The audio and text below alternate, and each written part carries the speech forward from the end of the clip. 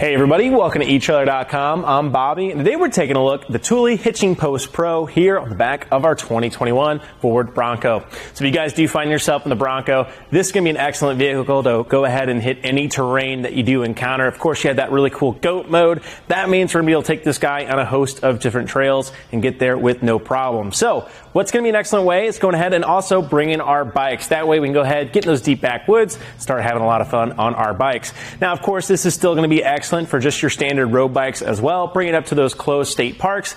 Going to have a lot of different options with yourself. So one thing I really like with the hanging style rack, we are going ahead and just kind of giving ourselves a little bit more clearance that you might see from a platform style carrier. So today we are on our draw tight hitch as well. So we are going to be a little bit more extended that you might compare to some of the other hitch options out there. If you compare it to like the Kurt Class 3 also, it just has a way shorter barrel. So you're not having this receiver sticking out all the way. You actually are losing about 6 inches from this hitch pinhole going backwards, just to give you guys a rough idea. Now you can see here today with the draw tight, that's giving us a ton of clearance to really get past this spare tire. That's kind of why we went ahead and installed this guy, because I think if you're looking to put a lot of different accessories on, you definitely want that extension to help out with it.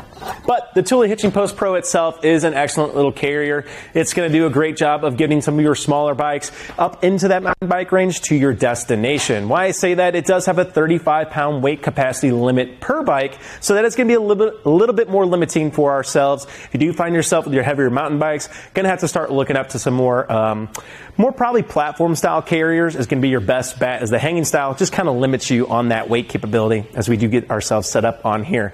However, we do have our nice dual arm support feature, pretty standard for bike racks, right? That's going to keep our bike from tilting so much. But the big thing with hanging style racks, you're going to have sway.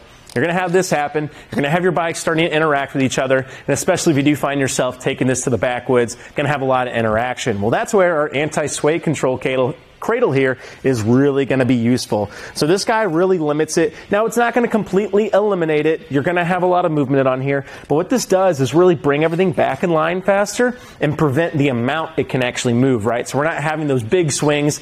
You're probably still going to have contact. Your bikes are still going to be rubbing up on each other just a little bit, but hopefully we're taking a lot of that kinetic energy down and just bringing it back in line relatively quickly, especially without having those cradles on there. The cradles themselves, though, are very, very nice. I really like how the rubber strip works on here. It's nice and thick. You know it's going to be holding up to the weather. Going to be okay to leave this in the sun for the years to come, which is great. With the cradles themselves too, you do have these really nice grooves on the inside. I love these.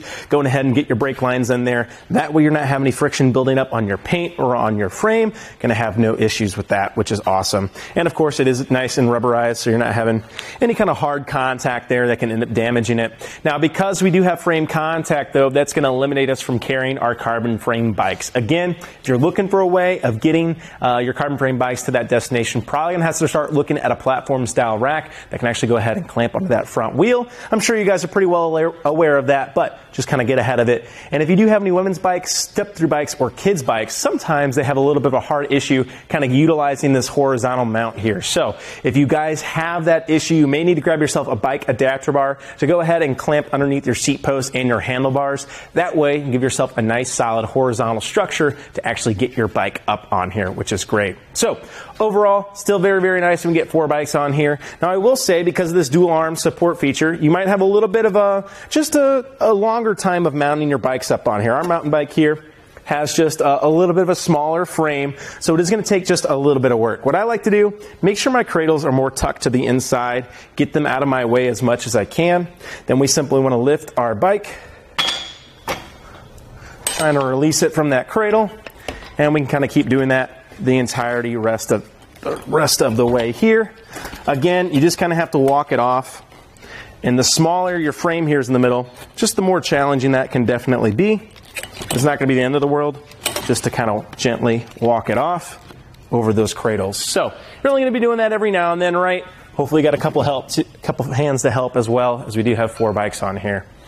But now that our bike is removed, I just want to go ahead and start cinching everything up just to make it look a little bit better for ourselves. Now the big thing for me though, we are going to be adding quite a lot of length here today, because we have that really long draw tight, which is great to get us past that spare tire. But we also do have quite a lot of extension here on our shank. So that's going to be the big thing to look out for me here. How much length are we adding to the back of our Bronco? So Let's go ahead and see from the rear of the bumper here. If I can get that guy to set to the very end. That's going to be putting you right at 46.5 inches there. Let me go ahead and double check myself. Actually, let's put that at 47.25 inches to the very back. So definitely a little bit of length to kind of watch out for there. Now, that is quite a lot. However, we do have a way of shortening that down for ourselves. The only thing I will say, with that being so much, let us be very careful when we do approach any kind of tall hills. As those front wheels go up, the back will go down, and so will your hitch mounted accessories. Since we are so far from that bumper, could be something to kind of just watch on your first couple takeouts, see how well these bikes are dipping down or how much they're dipping down. Let's make sure we're not having any clearance issues there. But we do have a lot of post here, so I think we're going to be okay, and we can quickly shorten down this length too. So maybe we want to pull this guy in the garage, give ourselves a little bit more maneuverability to go parking. All we have to do, pull that pin and clip out, go ahead and line this up, and then simply replace our pin and clip, and there we are, nice and secure. One thing I really like about this, how little movement there is when it's in this position. You're not going to be feeling it. You're definitely not going to be hearing it, which is great. Sometimes those arms just kind of be loosey-goosey, and they can be really annoying. I like that Thule locks them in, and then we're not having any constant road shake or contact, which is awesome. So that's really going to help us shorten down a lot of our length, though, here, guys. So from the back of the bumper here today, to the very end now is putting you right about 24.5 inches to the very end. So about 2 feet now compared to that 48 or so that we were working with, 47 I believe. So definitely helps to cut that down a lot. Now hopefully we can get this in the garage, but it's not going to be the end of the world to have to take off this carrier. It is pretty lightweight. The only thing to that is we are going to have to mess with our hitch and our bolt a little bit. But hopefully now we have a little bit of room to pull this in the garage. Now the Bronco is somewhat longer, so that might be a slight issue for some of us. But we do have a way of tilting this away as well. At the very bottom, we have our little pin clip here as well again. And I can just pull that guy out. One thing I really like, you have these safety cables that let it hang here. That's really nice for me. I don't have to forget them and lose them. Now my only thing is though, we might be a little too high here to actually get our spare tire to clear. So let's go ahead and see if we're having good clearance. Man, look at that. I love how well that actually does. Getting out of the way, even all the way extended here, you can go ahead and get that full clearance. So that's something I really like to see. I was a little worried about that post, but now I can go ahead, I can get those bike helmets, coolers, anything I might need in the back here. We have a lot of space in the Bronco, especially as you start taking these panels off, right? Maybe we don't need to open up that hatch, but still nice that we have the option to, if it is maybe a little rainy out and we don't have the hard top off, which is going to be nice just to have that option. Like that I have the peace of mind too. I don't have to watch it now. I can just walk it right up and I know it's going to fit. All we have to do though, walk that back up, replace our pin and clip. And at the very inside here too, you are seeing this little U-bolt. I like this. One thing I could highly recommend for yourself is actually grabbing yourself some kind of locking system, for your bikes, because we want to go ahead and protect those bikes when we leave them unattended, especially if you find yourself on a longer road trip. This can be an excellent point to go ahead and start tying that off to. And then the other clearance we want to watch out for is just going to be right here, as we are very much extended from that rear axle. So let's go ahead and take a look at that together really quick, guys. From the ground to the very end here, that's going to be putting you right at 14 5/8 of an inch to the very side there. So definitely not going to be too much of a worry for me. I think we're about a foot and so up. That's putting us in a pretty good clearance. But again, I would just check it every now and then, especially if you find yourself really hitting the trails and really finding yourself on a lot of hills.